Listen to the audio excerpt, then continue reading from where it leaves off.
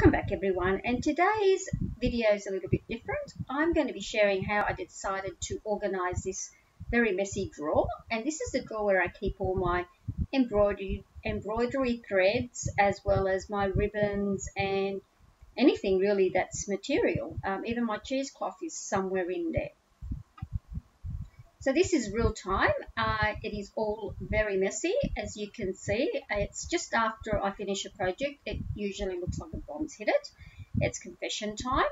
I am showing you that I've also got some other bits and pieces in another drawer. So all this mess has spilled over to other drawers, and it's time really to clean this mess up. Okay, so I've got 3 drawers full of material stuff, which is just not on. Let's organize this. So I'm using these floss cards that I bought at Spotlight. They're actually plastic, as you can see there, and I saw them, and I believe it's a pack of 50. And all I did was I grabbed an embroidery thread and I just start winding it on this little floss card, plastic floss card, and that's really all there is to it. So I just do that quite a bit. I'll probably fast forward this for you. So as you can see, the last little bit of thread, you can just loop it through that little slot there. And I had another shade of purple, so I thought, well, there's still some room on that one there, so I just wind it onto there as well. So most of the floss cards land up with 2 embroidery colours on them of the same shade where possible. And here's what it looks like.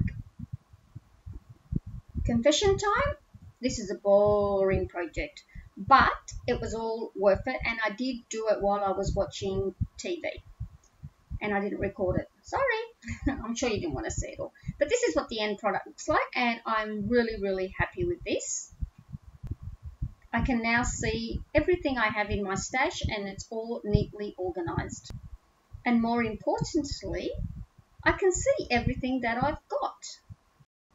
So you saw the mess at the beginning, and now instead of taking up almost 3 drawers, it's all in one drawer. Look at it. I am so happy with that. So that orangey mat there, that's my Amy Tangerine little mat for when I'm piercing my papers, and all my threads are all in that container there that I bought from Spotlight, as you see it. And that little box sits at the back of it, at the back of the drawer I should say, because it is an Alex drawer. And these are my cheesecloths that I didn't know I had so many, but obviously I keep losing them and I buy more cheesecloths. So now that's all neatly at the back. And that was some extra materials that I had, so it's just mainly canvases and things that wouldn't fit, ribbons that wouldn't fit, so I just wound them all up and put them all there, all nicely wrapped up. So I hope this inspires you to maybe tackle one of your messy drawers, and if you do, let me know, show me, share.